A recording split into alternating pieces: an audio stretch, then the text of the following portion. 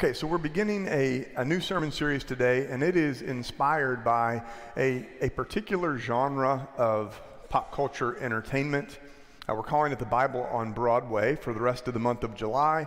We'll be talking about some of the most popular musicals in Broadway history. And before we get started, we need to set the stage just a bit, because musicals are not necessarily everyone's thing. Now, I'm not sure how many people here are actually musical fans. I did not think I would be when my wife Whitney and I bought season tickets for the Dallas Summer Musicals 20 years ago now. She winced when I said 20 years ago. We renewed those tickets for a while until we moved out to Henrietta for a few years.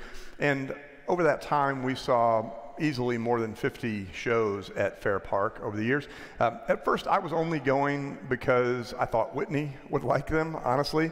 I love my wife. I'm like, yeah, she'll love musicals. It'll be a guaranteed date. I certainly did not expect to become a fan of musical theater, but then we started going, and as it turns out, I am, in fact, a fan of musical theater. Now, some more than others I like, of course, but in every one of them, the talent of the performers is incredible. I am not particularly musically inclined, so when I see someone who can sing and dance and do the two at the same time and memorize lines, I'm very, very impressed by that.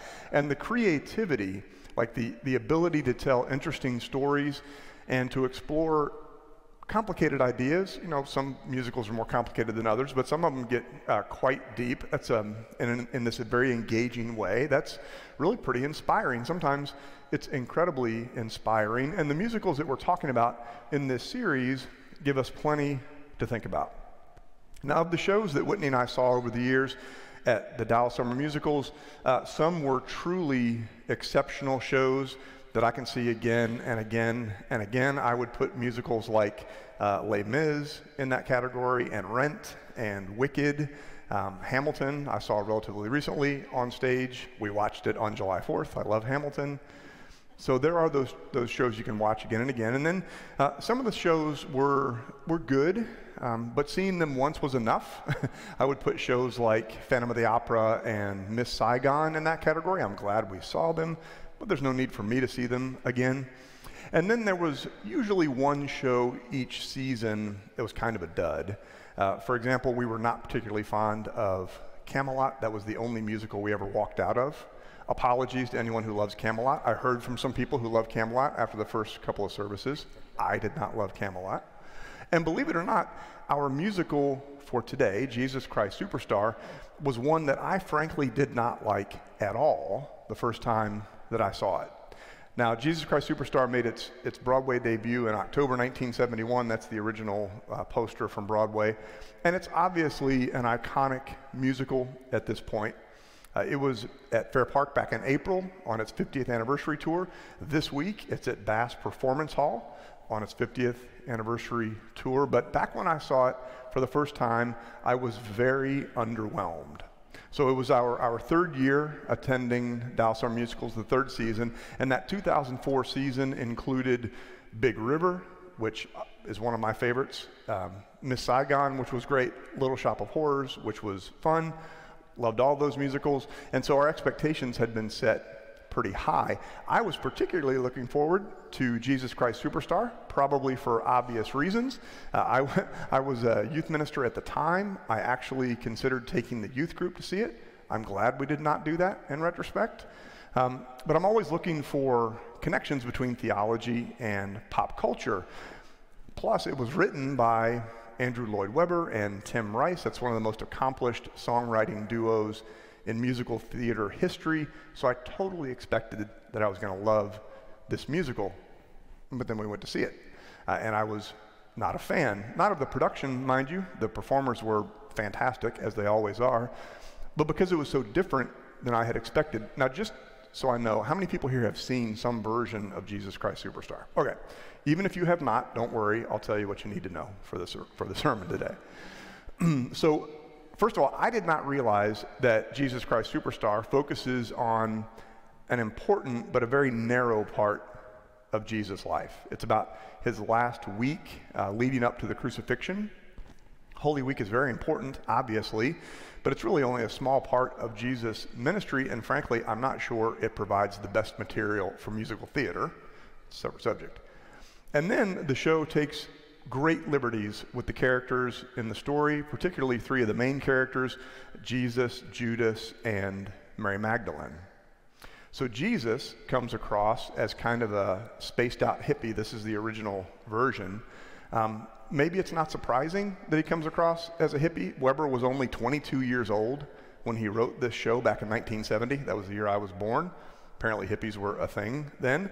I've never personally pictured Jesus as a hippie, so I found that a little off-putting.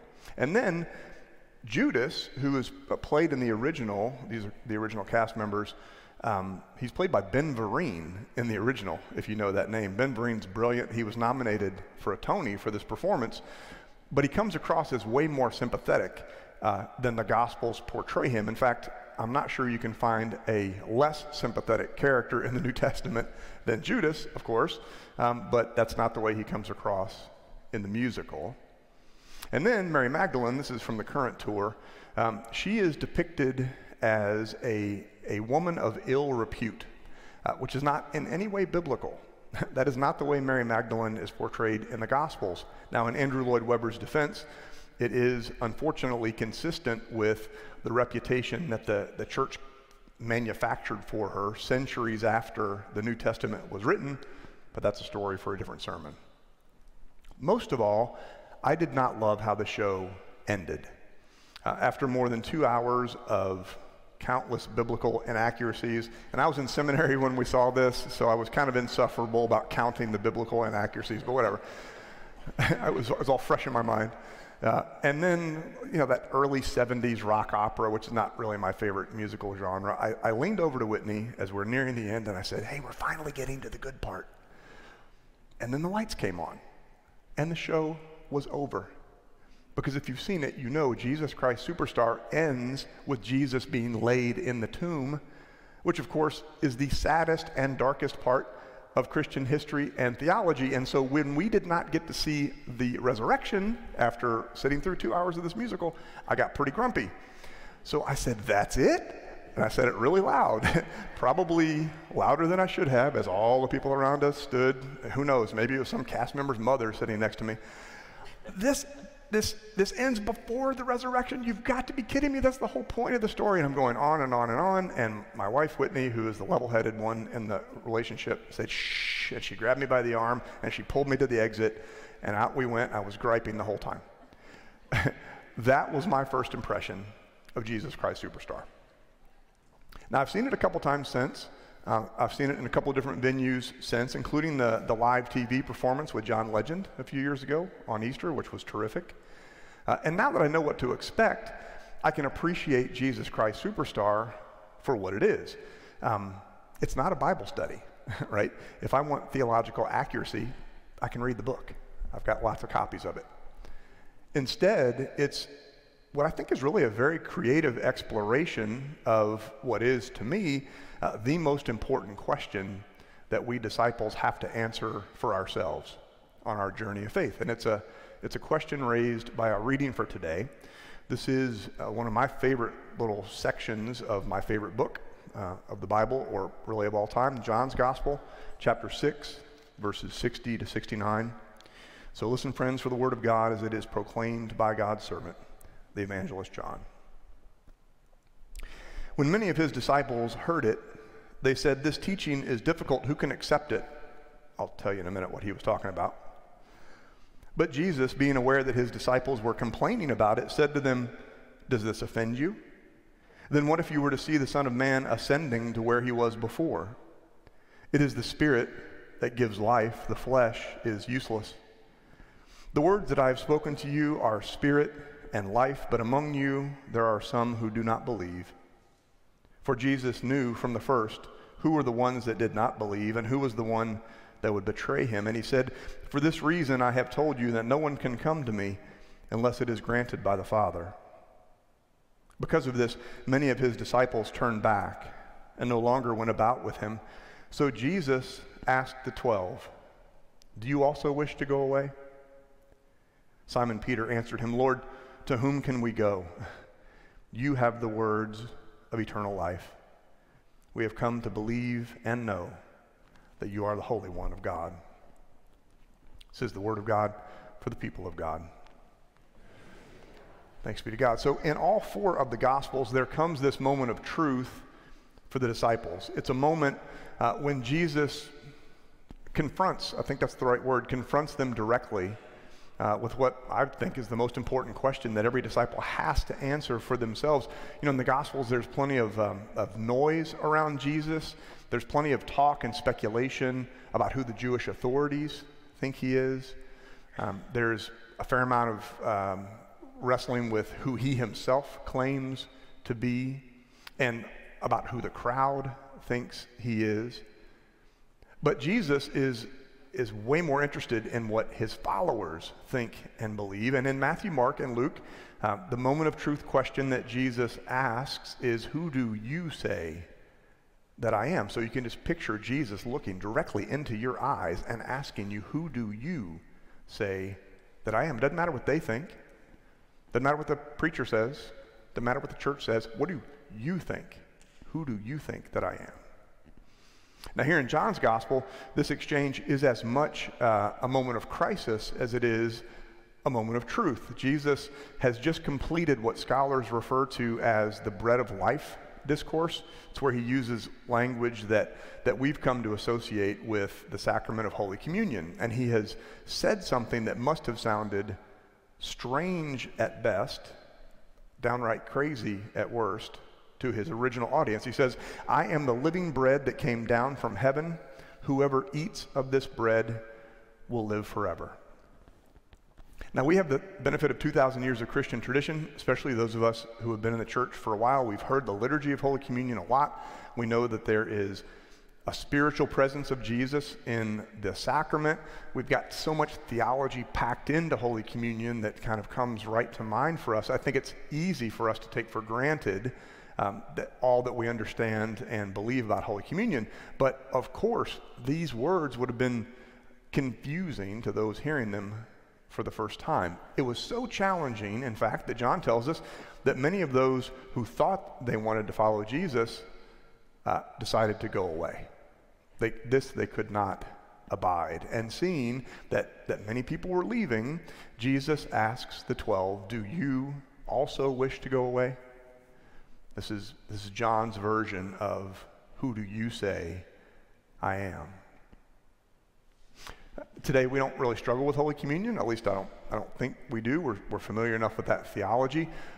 But there is plenty in Christ's teaching and example that challenges every one of us. And there comes a moment, or many moments of truth, moments of crisis sometimes in the life of discipleship, when every single one of us has to decide if the teaching of Jesus is too difficult for us, if we're willing to follow him no matter what, if we have the courage and the commitment and the faith, not only to believe what he says, that's one thing, but to do what he says. And that faith is only possible if we are clear about who he is to us. What I've come to appreciate about Jesus Christ Superstar is that it not only asks the most important question of discipleship, it also gives us the consequences of getting that answer wrong. The title actually comes from the misconception that people had about Jesus. As Andrew Lloyd Webber describes it, to the crowd, Jesus was a superstar who could heal their every ill, cure their every disease, solve their every problem. While to the Jewish authorities, Jesus was the superstar whose popularity threatened to weaken their hold on power. And Judas, for his part, fears that Jesus' reputation is getting out of hand. This is the John Legend version. John Legend on the right plays Jesus, and that's Judas, who's got his hands on his neck. For Judas, the title superstar is a pejorative one. It sarcastically refers to the adoration of the crowds, because to Judas, Jesus is just a man who's getting caught up in his own hype, a man who will unwittingly bring about the destruction of both himself and his followers. All of which is to say understanding Jesus as superstar is a misconception of his ministry and his mission. And in the musical, it only leads to confusion and disappointment and pain for those who misunderstand him in this way. Of all the characters in the show, it's Mary Magdalene who, in my opinion, has the purest and the most honest feelings about Jesus in perhaps the most famous song in the show. She acknowledges that her relationship with Jesus has changed her, but she's not exactly sure what to do next. Now, Andrew Lloyd Webber implies that she has some kind of romantic feelings for Jesus, which I think is actually an unfortunate distraction, because both the title and the lyrics of Mary Magdalene's signature number, "I Don't Know How to Love Him," capture that kind of wrestling that I believe every disciple has to go through on their journey of faith. As does the song that Brian and McKenna are going to sing in just a minute, "Could We Start Again, Please?" It's a duet between Mary Magdalene and Peter after Jesus' arrest, and the way it's normally staged, it's really a poignant number. In the foreground, in the spotlight, Jesus is being whipped by the Roman centurion, while Peter and Mary Magdalene are in the background in a spotlight looking on and wrestling with what's going on. And it captures this wrestling that I believe we all have to go through. It's this question about the fundamental struggle of discipleship, the necessity of sacrifice in the context of faithful living. They're watching what's happening. They can't believe that this has to be part of it. We don't want to believe it sometimes, but sacrificial love is a central part of the story of our faith. It's a central part of who Jesus was, of course. And so, as it turns out, Jesus Christ Superstar, this musical written by a very young composer who had no theological training, actually does a very creative job, in my opinion, of asking the fundamental question: who is Jesus to each of us? Is he just an inspired teacher whose moral lessons guide our lives as his followers? I mean, that's an important part of his identity, but that's only part. Or is he a miracle worker? Is he the person we turn to in our brokenness when we need something? It's an important part of who he is too, of course, but it's only a part. Is he just a prophet, speaking truth to power and siding with the oppressed and marginalized like all the prophets in our faith history? That's surely part of it, but only a part. When we call him our Lord and Savior, there are these loaded terms, laden with meaning. And we've got to wrestle with the question of what exactly does that mean to us and for us as his followers. Well, thankfully, we have Peter to guide us. Peter answers that question for all of us, the answer that each of us is called to discover for ourselves in our own spiritual journeys. He says to Jesus, "You have the words of eternal life." And when he says that, he doesn't mean you have the words that get me to heaven. I mean, that's part of it, and not an unimportant part of it. But it actually means a changed life, a life of meaning and purpose. It means a life with God both on this side of the grave and then forever after. It's both. And then Peter says, "We have come to believe and know that you are the Holy One of God." Where else would we go now that we know this? We have come to believe and know that you are the Holy One of God. And here there's just one detail in Greek. I promise you it's not a boring one. There's a special verb tense in Greek called the past perfect.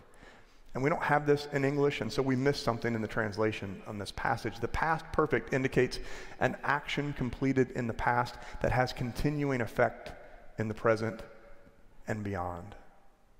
So that when Jesus is telling, when Peter is telling Jesus, when Peter is saying on our behalf that Jesus is the one that we have come to believe in and know, that means that once we're clear about who he is, once we understand that he is, yes, our teacher for sure, and our miracle worker and a prophet for sure, but not just that. Once we understand that he is our Lord and Savior, what Peter calls the Holy One of God, once we answer for ourselves the most important question, this past action with a continuing effect, our faith in Jesus Christ will be for us the words of eternal life, a life with God both now and on the other side, a resurrection. Since its release a half century ago, Jesus Christ Superstar has been fairly controversial in some circles. I'm sure you know that. Maybe you grew up in some of those circles, mostly for the reasons that we've talked about today. But for me, anything that helps us to clarify our faith, anything that challenges us to think deeply and to ask the big questions, well, it can't be all bad. And despite my issues with this iconic musical, I think it certainly poses the most important question that we all have to answer as followers of Christ. Who is Jesus to you?